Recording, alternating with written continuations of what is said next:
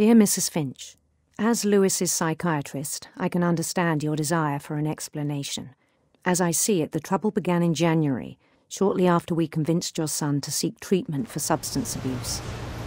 Newly sober, I believe Lewis first noticed the monotony of his daily life.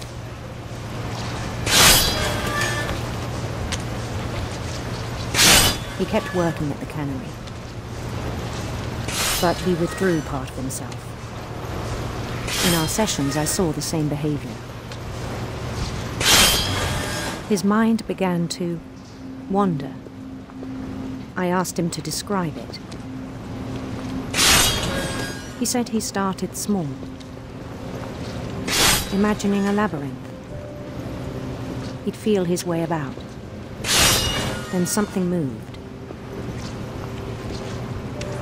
Bats and toads.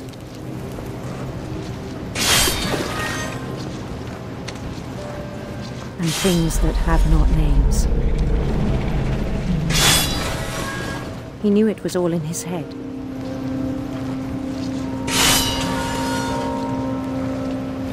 But he took it very seriously. I had hoped he'd find himself.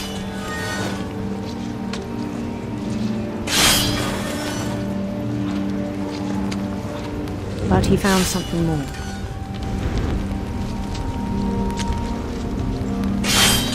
I worried about him then, daydreaming at the cannery. I spoke with his boss. But he said Lewis had become a model employee. Methodical, tireless, focused. Like a whole new Lewis. So I let him go on.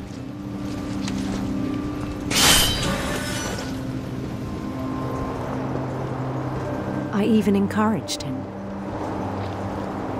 It seemed very promising at first. He told me he'd made a new friend.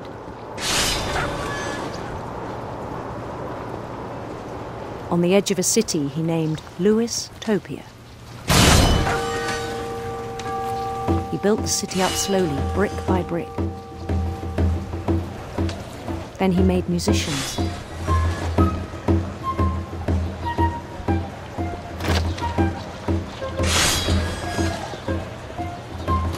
And songs for them to play. He talked about starting a band. And he was always humming something. Every day his imagination grew stronger.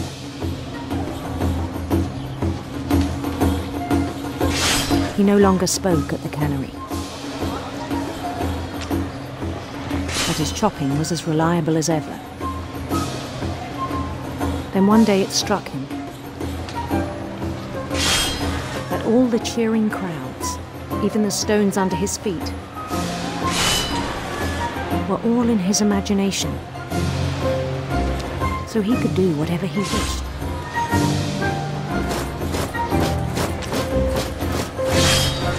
He held an election for mayor. And he won.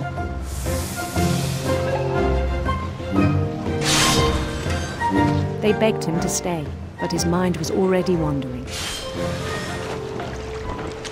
It became a game for him.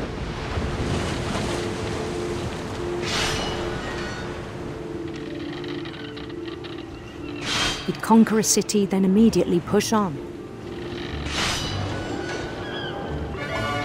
New Louisville.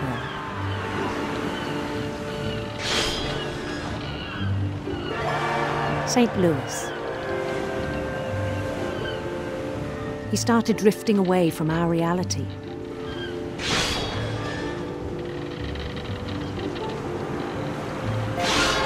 Minneapolis.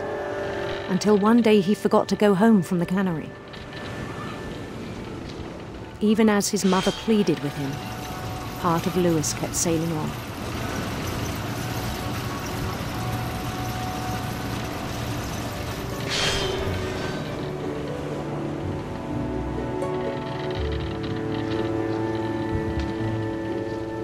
In Louisburg, he heard rumours of a handsome queen.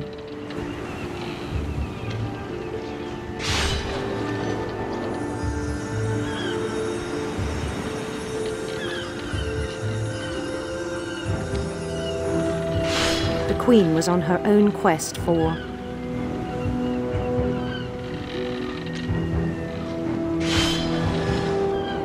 radiant rainbows.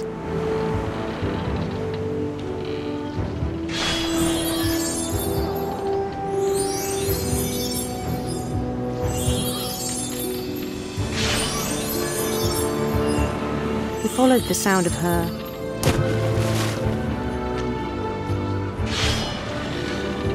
electric sitar.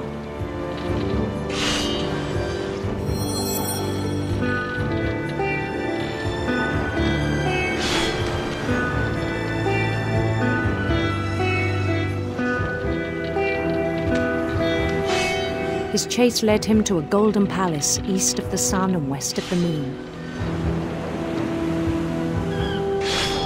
Even then, his logic remained sound. He knew the world was all in his imagination.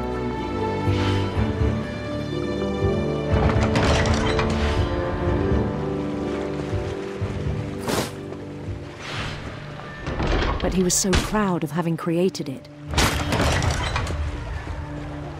In his own eyes, he'd become something greater than a king.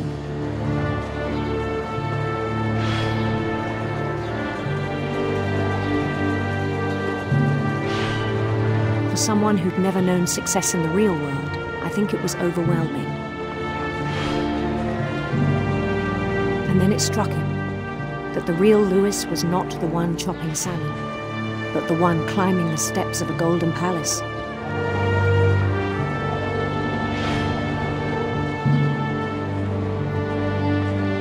My imagination is as real as my body, he told me. It was hard to argue with him.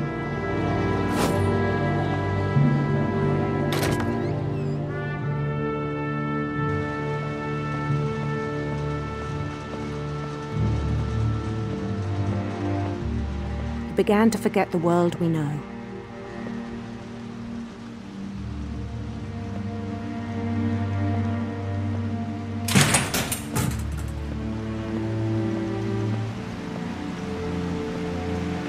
I think it pained him to remember Lewis, the cannery worker.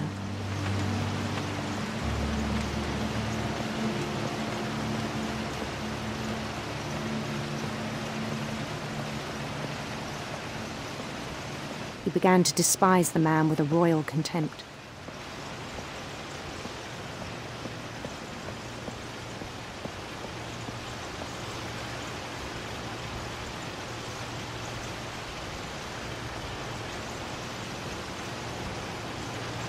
I still thought I could save him.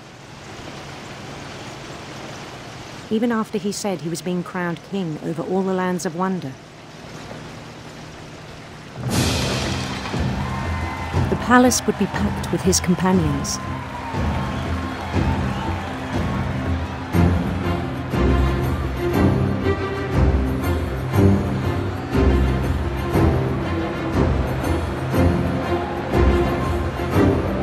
Including the wise calico who'd insisted on advising him.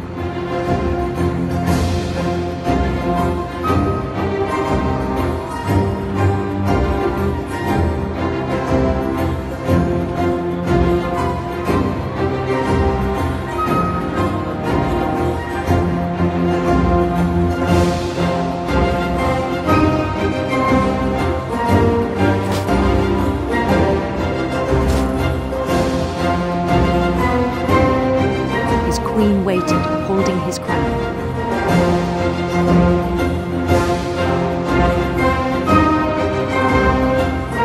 There was only one thing left to do.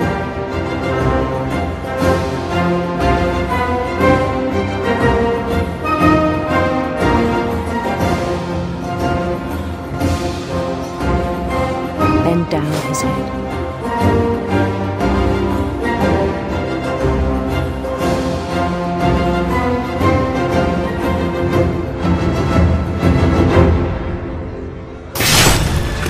rest I think you know. Mrs. Finch, your son was a kind man who will be missed by all of us who knew him.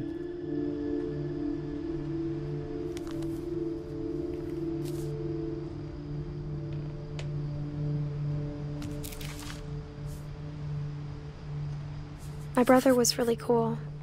I wish you could have met him.